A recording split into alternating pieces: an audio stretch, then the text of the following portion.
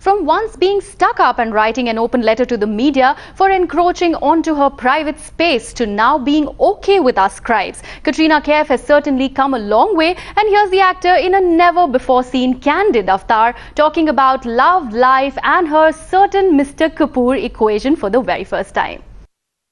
It's the big Cannes debut for Katrina Kaif, and needless to say, the people sure are excited. But the question remains, how excited are you, Katrina? That's a very good question. I've decided that I'm inappropriately calm. I'm inappropriately calm because if I'm going to be nervous, then I'm going to be super nervous, and then I'm going to not have any fun at all.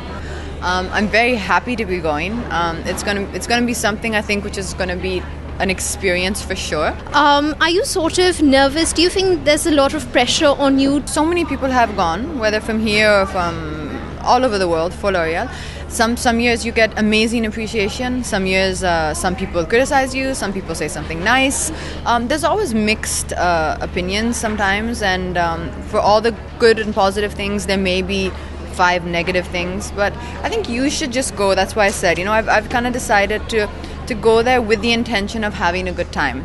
I'm not a trend setter or somebody who devotes a huge amount of my time to say fashion forecasts. I'm hoping we get it right, and I'm hoping it turns out amazing. Talking about your movies, you've just wrapped up Fitur. How was the experience working with Aditya and Rekha?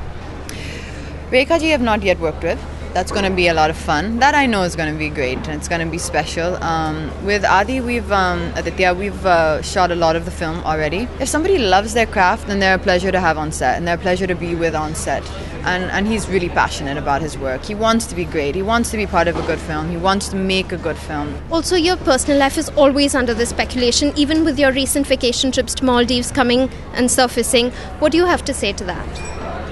It's all part and parcel of being an actor. Now, you're an actor. You act in movies, which is fairly private. Film sets are closed.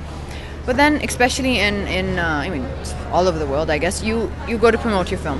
When you promote your film, what is the media and what is the platform which you need? It's the media.